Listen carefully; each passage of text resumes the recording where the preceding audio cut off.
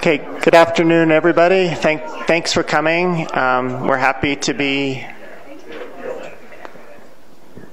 host Joost de Gouw this afternoon for the seminar.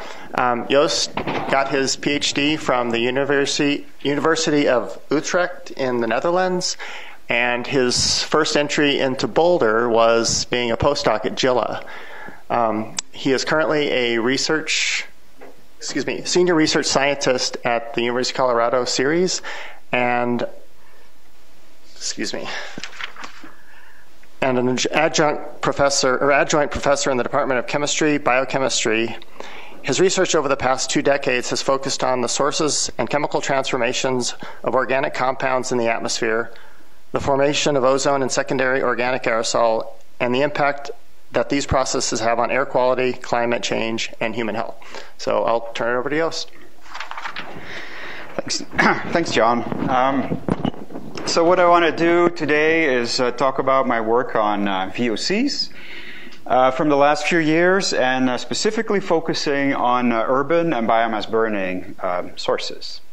So very brief outline. I'll talk about a lot of the work that we did in Los Angeles, and then turn to indoor measurements of VOCs for reasons that will become clear, hopefully, throughout my talk. And then finally, I'll switch gears and talk about VOCs from biomass burning. So why are we interested in VOCs? We all know that in polluted air, they contribute to the formation of ozone, organic aerosol, and also some VOCs can have direct health effects. So ozone and aerosol are 2 of the key pollutants that in air, and also they play a role in the climate system. In terms of VOCs, there's been a lot of good news in the United States and elsewhere in most developing nations. VOCs have come down a lot. This is a compilation of data from the Los Angeles basin that Karsten Barnecke, who's sitting in the audience, put together some years ago. And what he found was that across the board, you have a decrease of about 7.5% per year for most anthropogenic VOCs. And this plot extends from 1960 until 2010. So that's half a century of decreases in VOC emissions. Obviously, NOx emissions have come down too, a lot. To illustrate, I brought this graph from the OMI instrument that NASA put together, and this is data just from 2005 until 2011, just 6 years, and you can clearly see the decreases in the NO2 columns. So, of course, as a result, ozone has been going down in most of the U.S., especially in the eastern part of it. These are the trends in ozone in the springtime, where a blue dot means that there is a significant negative trend, and obviously most of the stations are blue in the spring and in the summer. And then the direction of the arrow indicates the magnitude of the trend, and if it points straight down, like here, you have a rate of change of about a ppb per year. So both in the spring and in the summer, you have significant decreases in ozone, especially in the eastern U.S. In the western U.S., a little less. Aerosol manifest themselves as reduced visibility that also has improved in the U.S. This is a photograph put together by our colleagues at CSU up in Fort Collins using data from the IMPROVE network. And of course, they make measurements in the national parks and then have reconstructed how the visibility changed between, in this case, 1989 and 2008 at this location in California, and the difference is clear. So there has been significant progress, but there are also many challenges that remain. Our energy infrastructure has changed a lot, so there's been a lot of research looking at the results of natural gas production in the U.S. Wildfires are on the rise. Obviously, we saw some major examples of that this last year, I should say, not just summer, but year. And so there's a lot of research into that. Ozone, and it looks like no, it's still there. Ozone from remote sources is changing. I just replaced this graph a few days ago with the one that shows there are now actually some declines in ozone at the US West Coast coming in from remote sources. So that's good news. But it's only very recent. And then finally, there are also natural emissions that interact with pollution and that we need to understand better. So the first topic I want to talk about is the sources and chemistry of VOCs in the Los Angeles basin. So this is all based on data that's by now already a little bit older, the CalNex data set from 2010. And the question is this: if you're measuring in a urban airshed like this, obviously some of the emissions you look at came from nearby sources, and you'll see them unchanged by chemistry, basically. But if you sit in the middle of a basin, a lot of the emissions you look at come from several hours away, and there's been chemistry in between the time of emission and in between the time of sampling. And that means that some of the more reactive hydrocarbons have gone away, and it means that some oxygenated products may have been formed. And so the question is, can we account for the effect of chemistry and still derive the composition of the VOC emissions? And if we can do that, what are the sources of those VOCs in an urban airshed like this? So this work is presented in 3 papers. One is mine that came out last year, and one's currently in press in JGR, and then Brian McDonald, who's also here, has a paper coming out in Science with some of these results. So the data I'm going to talk about were obtained on the campus of Caltech, well known to some of you here in the audience. And during the day, what you're looking at is mostly marine air that's advected to the site, but of course on its way it picks up a lot of emissions from Los Angeles, and during the day those get aged on the way to the site. At night the winds are much lighter, so you're mostly looking at local emissions.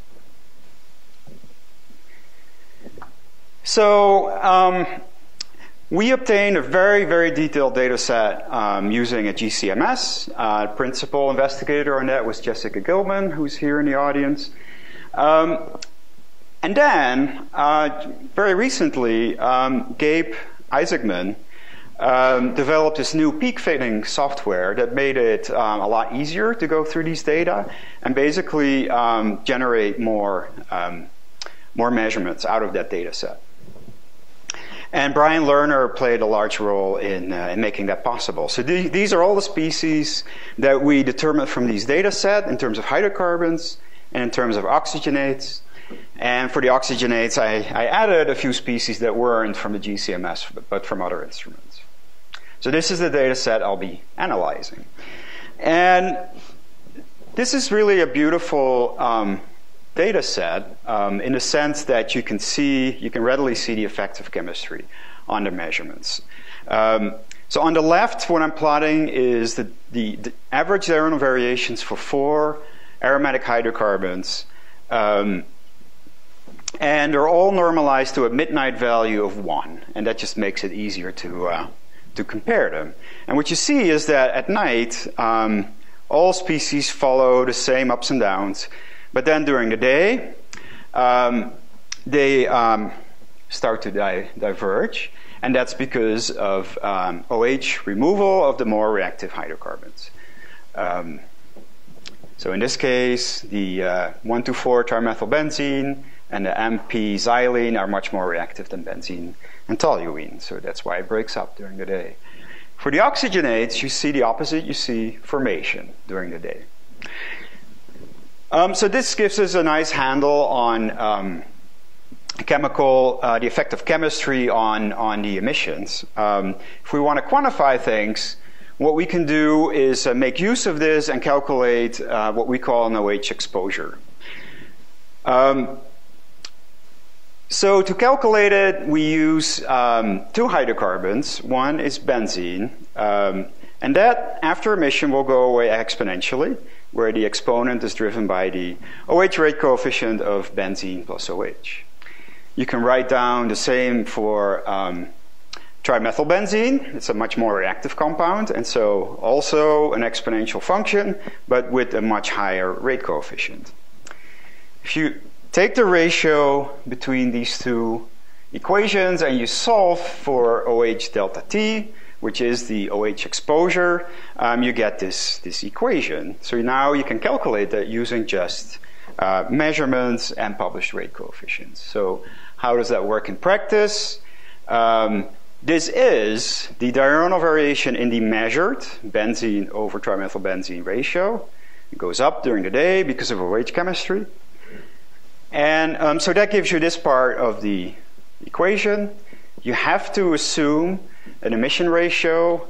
I can talk for a long time about how I did that, but I don't have time for that here. This is the value I took.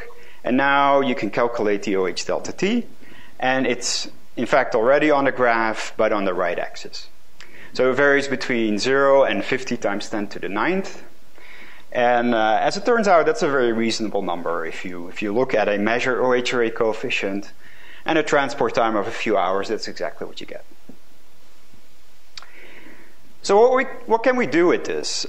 We can use this to look at chemical changes in a quantitative way. And so what's shown here is measurements for 4 different hydrocarbons, another trimethylbenzene, propene, 2-methylpropene, and trans-2-butene. And the graphs show how they change as a function of this OH exposure. So this works really nicely for the trimethylbenzene and the propene, but obviously there's a lot of scatter here. So before we go any further with this, I want to think about that a little bit. And the reason there was this scatter is that for these alkenes, other oxidants than OH are also important. So at this site, we actually measured OH, and when I say we, it's the royal we. This was actually Phil Stevens from Indiana. We had measurements of NO3 from Jochen Stutz's group, and measurements of ozone from Brian Leffer's group. And so having these radicals, you can calculate the loss of various hydrocarbons versus these radicals. And when you do that for pentane, xylenes, ethene, you see that there's really only one radical that matters, and that's OH.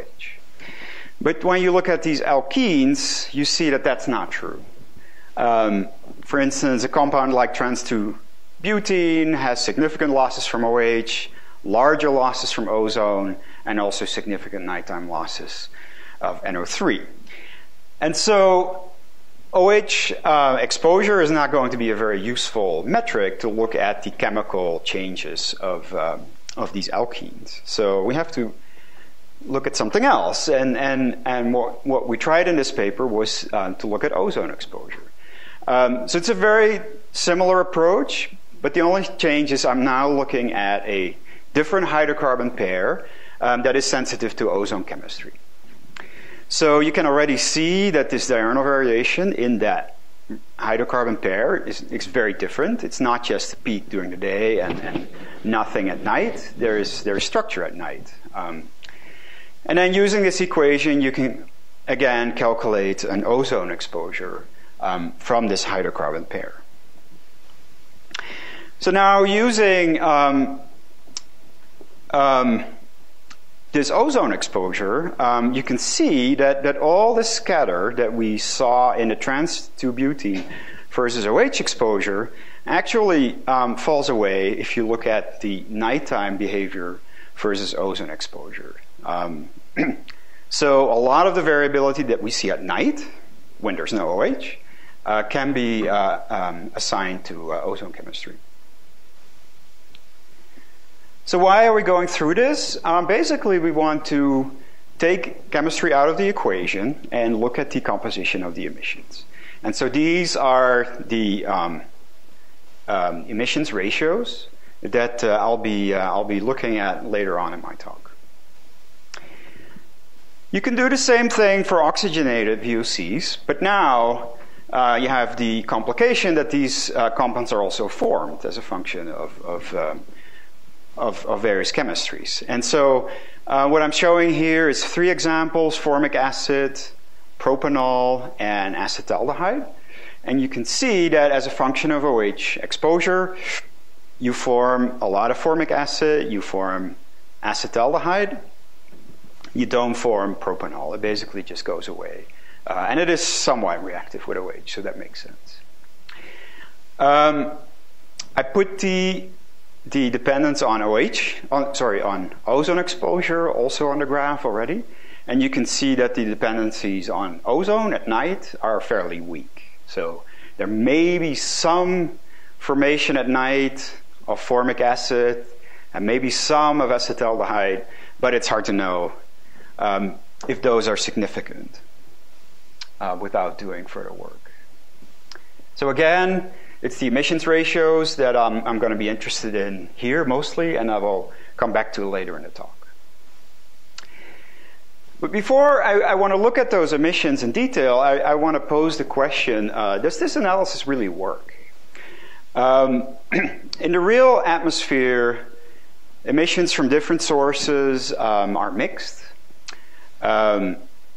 These OH and ozone exposures that I calculated are really only very average properties of each air mass. Each air mass has one average OH exposure. Is that even realistic? And you may have other questions that I invite you to insert here for my next talk about this topic. But what I decided to do is try and tackle this question a little bit more rigorously.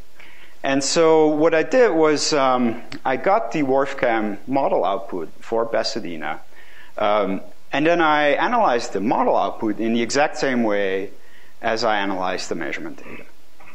And the question I asked myself is the emissions that I think are in the model because of my analysis method, do they agree with what was actually put in the model? The modelers know the emissions they put in. I did not. I just looked at the model output and told them, I think you put these emissions in there. Did it match? So this is work I did together with Siwan Kim. This graph compares the OH exposures and the ozone exposures between the measurements in the top and the model at the bottom. And you see a lot of the same features in both, and even quantitatively, it looks pretty good. The OH exposure goes up to 35 times 10 to the 9th in the measurements, and 40 times 10 to the 9th in the model. So not bad. You can make these same graphs from the model output, and again, you see for xylenes, a strong dependence on OH exposure during the day and a weak dependence on ozone exposure at night. For the OLI species, so these are olefins with internal bonds, very reactive, you see a lot of scatter as a dependence of OH exposure, and you see that it all converges to a nice line if you look at the nighttime model output versus ozone exposure. So this looks very similar, in fact. For the oxygenates, there are some interesting differences between the measurements and the models. As a function of OH exposure, you see formation of formaldehyde, you see formation of ketones. You don't see much formation of aldehydes. And in fact, you see a lot of scatter here. But interestingly, the model has a lot of chemistry at night. So, for instance, the ketones at night versus ozone exposure show a lot of increase. So that's a little bit different between the model and the measurements. Now, I don't have too much time to talk about the chemistry differences, but what I'm going to do is focus on the emissions. So, for instance, for formaldehyde, the fit tells you that the emissions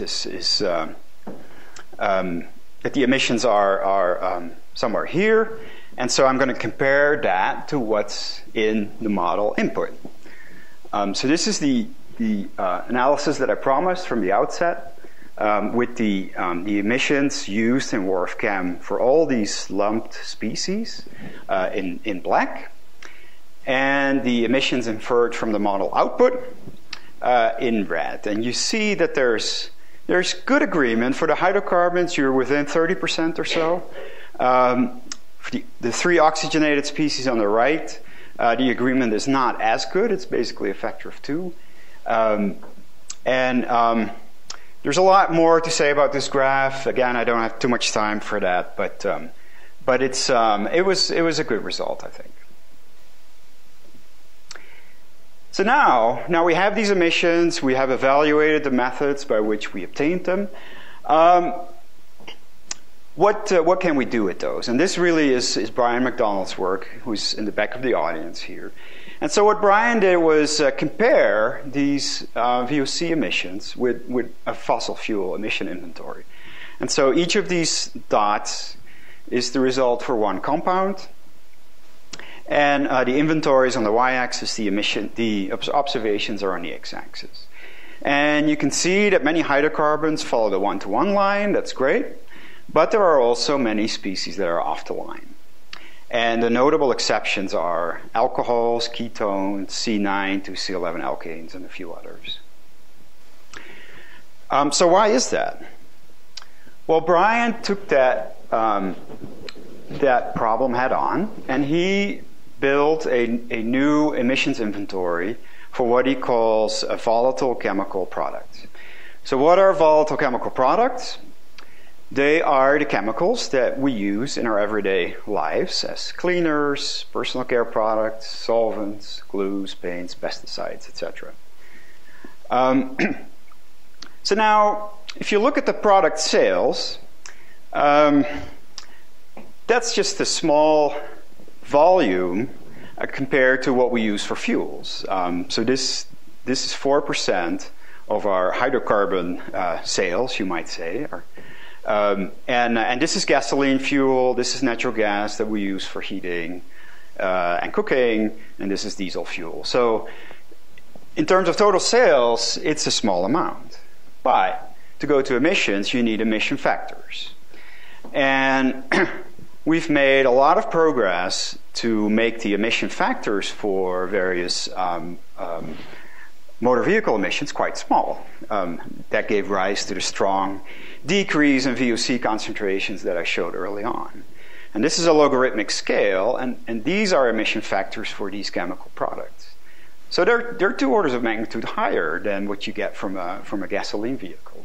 So yes, it's a small sliver of our total use, but some of it is made to evaporate. So if you look at emissions, the inventory actually predicts that these volatile chemical products are about half of the total emissions. Is that true? Well, Brian put that into the inventory along with the fossil fuel emissions, and now he can explain a lot more of the variability of the VOCs as we observe them. So a lot more species are now close to the 1-to-1 line. There are still some exceptions. For instance, the aldehydes are still poorly explained, and we don't really understand why that is yet. But in doing so, the average bias between the inventory and the measurements decreased from 39% to, is that a 1%? It's a little hard to see from this angle. So much better agreement overall. So what does this mean for atmospheric chemistry? Well, these are the same pie charts again, but now broken up by the VOC reactivity with OH and by the SOA formation potential. So you can see that the emissions from these volatile chemical products represent about half of the OH reactivity and a little bit more than half of the SOA formation potential.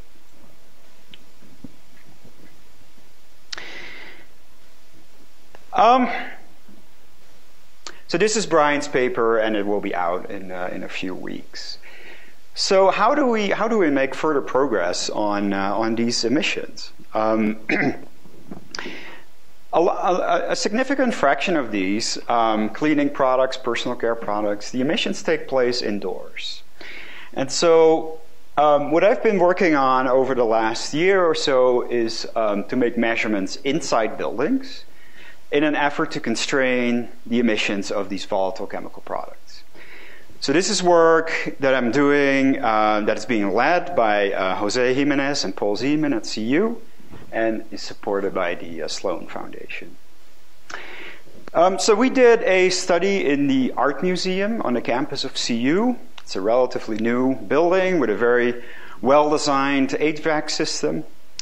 And we measured there for about a month in the summer of 2017. And one of the things that happened was there was a reception when the Bachelor of Fine Arts candidates had to exhibit their artwork. And so we made an extensive set of measurements. And this is CO2 measured in the building. So when the reception starts, you see that CO2 jumps up. Because of the CO2 on people's breath. And then we also measured, not just in the room, but we also measured in the duct system that's used to circulate air through the building, control the temperature and humidity, and also bring in a little bit of ambient air continuously. And so the CO2 in that duct system also goes up, but it goes up with a delay because the ducts also take in air from adjacent rooms. And then when the reception's over, the difference between the room and the duct system goes pretty much to zero, and CO2 gets mixed out of the building. So you see this nice exponential delay. So if you look at this difference between the room and the duct system, and you know the exchange of air, which is all measured, you can get the emissions of CO2 in the room. And so you can see that the emissions during the reception went up to something like 3 kilograms per hour. We know from the museum how many people were in the room, because they counted them. 150 people. Everybody releases about 20 grams per hour. We do too, by the way. And so you would expect, just based on the occupancy, a release of about 3 kilograms per hour, which is what we saw. So that's a nice sanity check. And I should also add, this work is led by Dimitrios Pagonis. He operated a PTRMS, and so you can do the same thing for a VOC like acetone. It's also on people's breath. And here is the acetone emission from people, the occupancy, so a very, very nice correlation between occupancy and acetone emission. We find about 0.9 milligram per hour per person. The literature value is 1.1. Not everything mixes well through the building. This is lactic acid that's present in our sweat and in our breath. And this is lactic acid in the room where all the people were during the reception. This is lactic acid in the duct system. And so what you can see is it's released in the room. It doesn't come out through the duct system. It gets lost somewhere. So what you learn from this is our buildings are covered in lactic acid.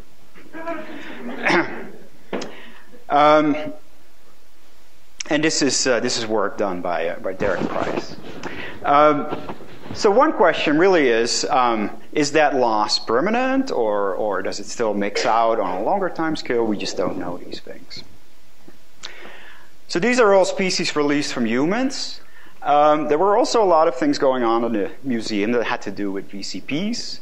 For instance, to prepare for this exhibit, they painted a wall just to make it, nice and presentable for the exhibit, and so we measured doing that. And this is the measurement for alkanes.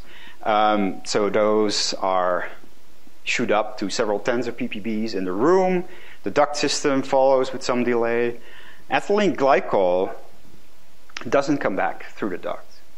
So we think from these measurements that something like 5.7 grams was released just from painting that one wall, and about 5 grams of that total, most of it, got lost on the walls. we're doing some surface uptake experiments to constrain these losses. And so this is work done by Luke Algrim, and he made a little reactor about shoebox size that he can put on the floor, on the wall, on the ceiling, he can pass clean air through it, air with oxidants, or also just VOCs to look at uptake. And then he measures using a Biomass, a SIMS, and other instruments.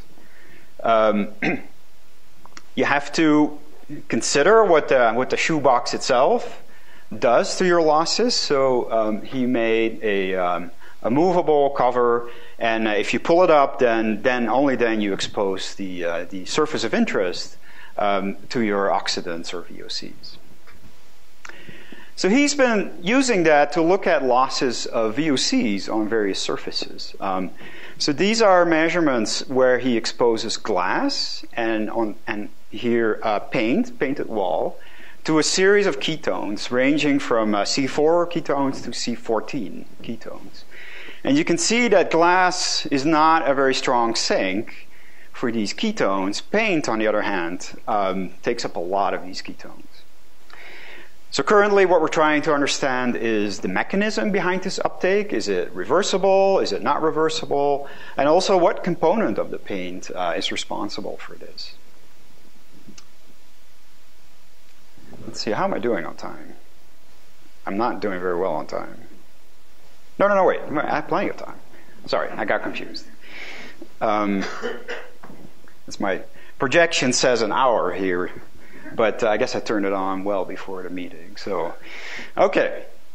I'm going to switch gears completely now to biomass burning. And clearly, wildfires are a major driver of poor air quality in the country. This is a picture of the San Gabriel complex fire behind LA in the summer of 2016. So what is biomass really? Well, there are a few biopolymers in biomass that make up most of the mass. So there's cellulose on the left. That's part of the cell wall of green plants. Is about 40 to 50% of wood. There's also lignin, which gives which provides the structural strength, and that's about 20 to 35% of wood. So this is what you're burning. So what you can see here is you see a lot of ring structures. You see aromatic rings. You see heterocyclic rings. You see a lot of oxygens. So what you can expect in terms of VOCs is going to be rich in aromatic and heterocyclic rings, high O2C ratio. There's been a lot of variability observed between fires, and the question then is, can we understand some of that variability?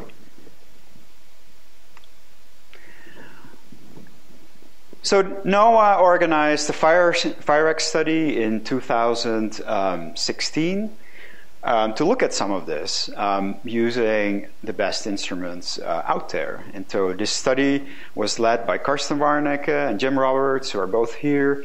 And it was performed at the U.S. Forest Service Fire Lab in Missoula, Montana.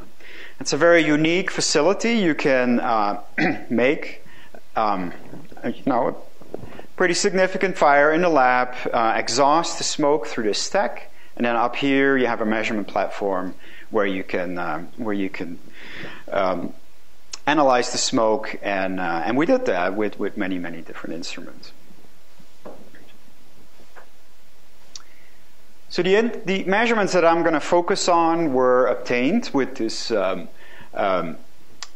chemical ionization mass spectrometry instrument that uses H3O plus ions to analyze. So this instrument was developed at the NOAA lab a few years ago by Abby Koss and Bin Yuan. And Matt Kogan, who's here, was also one of the people who ran it during the Fire Lab experiments in 2016. So what is this instrument? It's basically like a PTR-MS. You have an ion source where you make H3O plus ions. You have a reactor where those ions react with VOCs by proton transfer, and then you have a time of flight mass spectrometer to analyze the product ions. So this allows us the detection of hundreds of VOCs at 10 ppt levels and up at a 1 second time resolution. So what do you see from one burn? So typically what we did was start with fuel that's very open, so it flames up pretty readily. This is what it looks like after a minute and a half. After 4 minutes, the flames have died down, and you basically have some smoldering twigs left. And so you see a lot of changes in the VOCs during an experiment like this. But you also see a lot of differences between compounds. For instance, this is benzene, and it shows some big spikes early on when you have these big flames, and then it basically just dies down. This is guaiacol, which is a functionalized aromatic. And it basically is not very high early on, and it peaks much later. It peaks at a time when a fire looks like this. So the question we asked ourselves is, can we explain this variability? Well, to do that, we asked advice from the best. This is Bob Jokelson. He's been thinking about these things for decades. And so really, what is biomass burning? Well, when you start to heat biomass, you first release some species like water, like monoterpenes, that are basically present as pools in the fuel. As the temperature gets higher, you start to pyrolyze the biopolymers. And at low temperature, that gives you compounds like guaiacol and syringol. The VOCs that are released from the heated biomass, they get combusted in the flames. The flames produce heat and CO2. And of course, the flames heat the biomass. So now at the higher temperatures, the pyrolysis leads to different emissions, things like benzene and PAHs. And then in the end, the remaining biomass gets enriched in carbon, and that can react exothermically with oxygen. That leads to the glowing that you see when you look in the heart of a fire, and that leads to emissions of things like ammonia. So what we asked ourselves is, can we see VOCs from these different processes from our measurements using a statistical method called positive matrix vectorization? Well, the short answer is yes, we can. What we can really see well is basically two factors. One that peaks early on, and that we're going to attribute to the high temperature pyrolysis factor, and then a second one that peaks later and also lingers much longer, and we're going to attribute that to a low temperature pyrolysis factor. Together, these factors can explain a lot of the observed signals. So this compares the total signal from the mass spectrometer, and this is work led by Kanako, Sekimoto, and Abikos that's just been submitted to ACP. So these are the mass spectra for the two factors. There's a lot of detail to look at here. We don't really have time for that. The key part of it is that that for every fuel, you basically get the same mass spectra. And so now you have something that starts to explain some of the variability between different burns.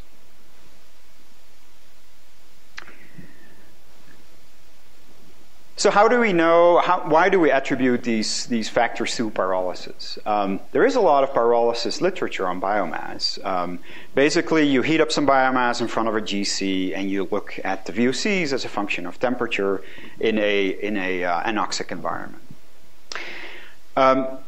So those results are summarized here at the bottom for biopolymers like hemicellulose, cellulose, lignin. This is the temperature from cooler to hotter, and you see some of the key compounds that are observed in those papers. So on top here are those same compounds, but now we look at the factor of the total signal that we attribute to the high temperature pyrolysis and the low temperature pyrolysis. For something like PAHs, for instance, most of it is assigned to the high temperature, whereas for something like syringol and guaiacol, these functionalized aromatics, most of it is attributed to the low temperature pyrolysis. And that really, really agrees with the results from the literature in a qualitative sense.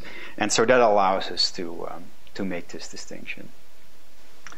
As I said before, if you do this analysis for different fuels, then you get the same mass spectra. So this compares the mass spectra of manzanita, which is, I'm not a biologist, so forgive my flippant description of manzanita, a small shrubby plant, versus pine. We all know what pine looks like. And each dot here is one mass in the mass spectra, and you see that the high temperature spectra and the low temperature spectra agree pretty well with each other for these fuels. How are these two factors different? Well, the composition is different. We've looked at that in some detail. In terms of OH reactivity, they're actually fairly similar. They're both very reactive. But of course, the reactivity comes from different compounds for each factor because they are different things. We also looked at the volatility, and all these highly functionalized aromatics, they have quite low vapor pressures. And so the distribution of volatilities for the low temperature pyrolysis extends to much lower values. And we expect, especially compounds with a low volatility, to be efficient at forming secondary organic aerosol. So, the VOCs that you get from a fire that's smoldering basically are expected to be more efficient at forming SOA. I'm almost done, but I wanted to show one more thing. So a lot of this work has been driven by progress in peak fitting software, in mass spectrometers, and so I just wanted to show that this instrument development, it has not stopped. In fact, it's continued at a very rapid pace. And so last summer, we were fortunate to work with ToughWork and Aerodyne on a new prototype instrument for proton transfer reaction mass spectrometry. That's really a very interesting option. So what this instrument does is it has a drift tube where the proton transfer chemistry between H2O+ and VOCs take place. But what the ToughWork engineers have done is add quadrupole rods around the reactor, and the RF field from the quadrupole rods focus the ions as the ions travel down with the tube. And this gives 10 to 100 times more ions than in the conventional design. So that translates into better detection limits, and an illustration of that is given in this plot, where the measurements for toluene, C8 aromatics, C9 aromatics, and C10 aromatics are compared between the NOAA SIMs that we used for the fire experiments and this new VOCs PTR TOF. And especially here for the C10 aromatics, where the mixing ratios are in the tens of ppt range, you can see that the old instrument, it's 3 years old, has some noise, and the new instrument has a much better precision. The new instrument is also coupled to a longer time of flight tube, and so you get a much better mass resolution. So this is one peak, one nominal mass at 163 AMU analyzed with both instruments, and the difference in mass resolution is pretty clear. So this is work led by Felipe Lopez-Hilfiger at ToughWork And Jordan Krekmer at Aerodyne and Abby Koss, who was my graduate student at CU, both played a large role in doing these characterization experiments. So we're fortunate to get one of these in our lab in CU, and that's going hopefully lead to the next steps in this research. So with that, I'll conclude. Leave some time for questions. But just in summary, we looked at VOC chemistry in LA. I showed that you can get the composition of emissions after accounting for chemical removal and formation. Evaluated that analysis using WRF-Chem, and then summarized Brian's work, who's shown that that these emissions that you get are consistent with a large contribution from volatile chemical products. And those volatile chemical products are important for OH reactivity and SOA formation. And then the second part of my talk, I characterized biomass burning emissions, showed that you can explain a lot of that using a combination of high and low temperature pyrolysis processes, and significantly, the low temperature pyrolysis products may be more efficient in forming secondary organic aerosol. So that's it. All of these people contributed in major ways to this work, and I thank you for your attention.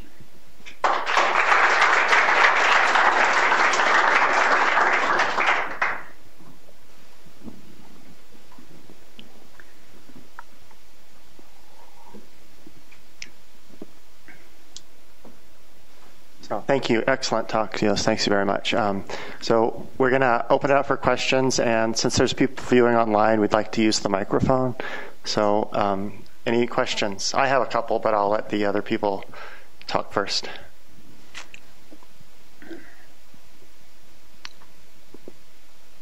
Yeah.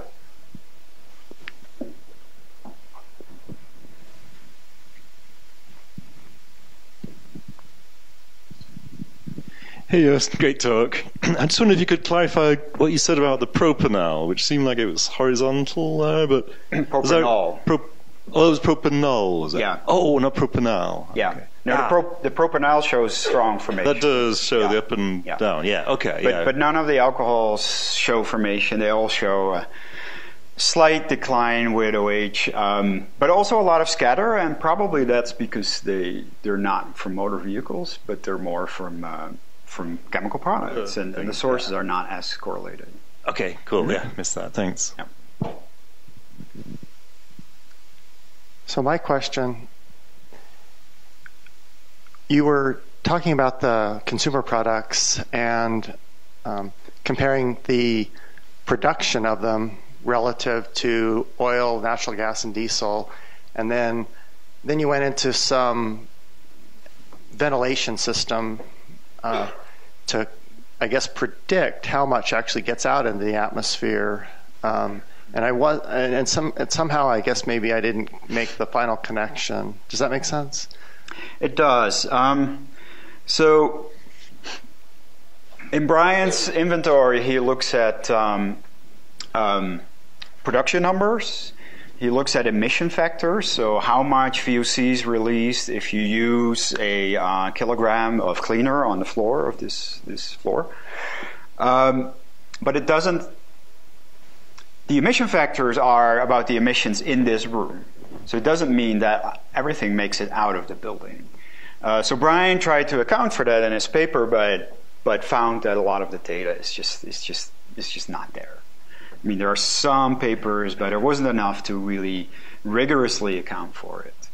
So this is where our building measurements come in, and we're also not there yet. But I think we have the tools to, down the road, really get a handle on, okay, if you release a compound in a building that has these chemical properties, half of it will vent out to the atmosphere, and the other half will just get lost permanently on walls. Like lactic acid. Like lactic acid, yeah. And one thing that can also play a role there is chemistry. So if you have a molecule with unsaturated bonds that gets deposited on a surface, there is a lot of ozone that gets mixed into buildings, and that can react with these reactive surfaces then. So then the chemistry may prohibit the VOC to come out of the building. Yeah. More questions?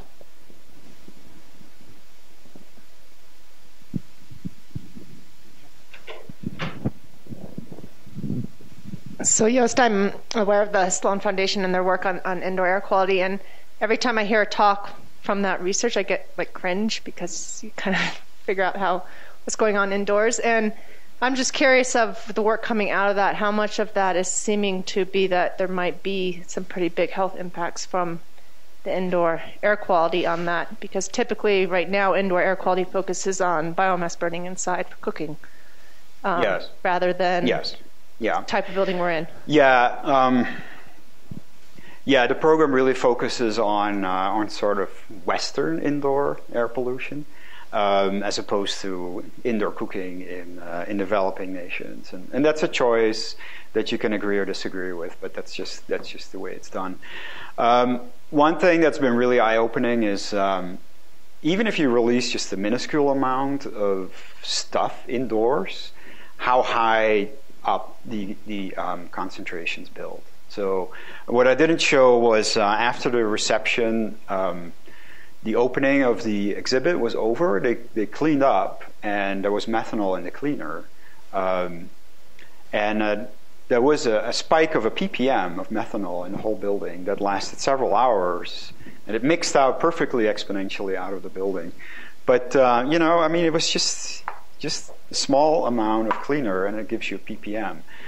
That doesn't answer your question, but it is kind of an eye-opening fact that things build up very quickly. And something that outside may never build up to levels that you worry about, indoors can definitely do that. Yeah. And it's an interesting question too, moving forward, as climate change and energy efficiency will change the way buildings are put together.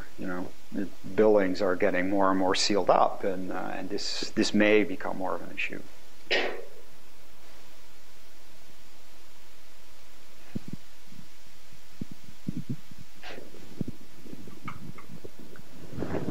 So I'll ask my second question.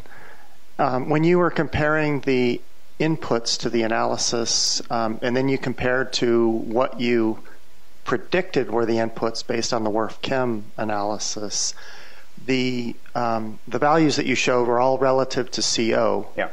And so my question is what were those estimates, or that comparison between the CalNex data and the WRF-Chem analysis, were they constrained by the CO measurements that were done during the same time period? It's all modeling work. So these are the emission ratios for CO, you're right, that are used in WRF-Chem on the one hand, and that I got from the model output on the other hand. So of course, between emissions going into a model and concentrations coming out of the model, there's transport and chemistry in between. And so the test is, does the analysis account for all of that? One wrinkle here is that the CO emission inventory was from Brian McDonald. It's a fuel-based inventory that we think is very accurate. The VOC emission inventory is, in this case, it's the NEI emission inventory, and they're not the same inventory, right? So in the inventory, the VOCs and CO don't correlate as well as they do in the measurements, for instance. So that's a wrinkle that we ran into here. The diurnal variations of CO in the inventory were different from the diurnal variations of VOCs in the inventory. And so we ran into a lot of sort of secondary issues that were very interesting and that I just didn't have time to talk about here. Yeah. Did that answer your question? Yeah, I mean, definitely shows that it's very complex. It is. It is. Yeah, it seemed like a simple ID, but you know, Devil's in the details. yes, it always is.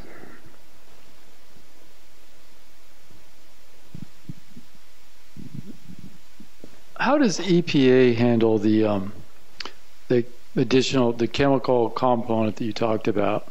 In other words, I mean, they have these big emission inventories, and it's in the, I don't know what's in the NEI, I can't remember, but I remember looking back at some old emission inventories from EPA, and they seem to have pretty substantial solvent component and things like this. How does that compare with some of the stuff that you guys have found? Yeah.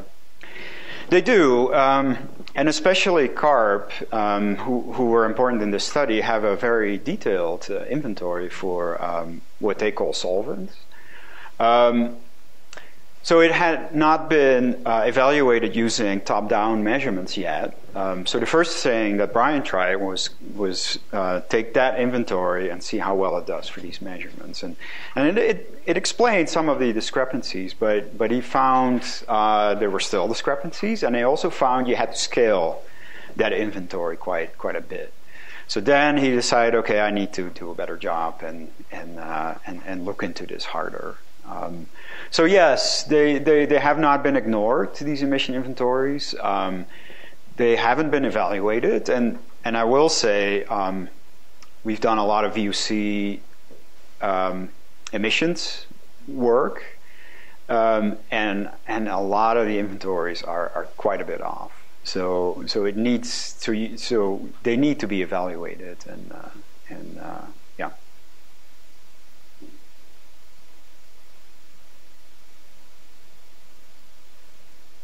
I think half the audience was on my closing slide, so they know better what's in here than I do. Okay, well, if there's no more questions, let's thank Joost again.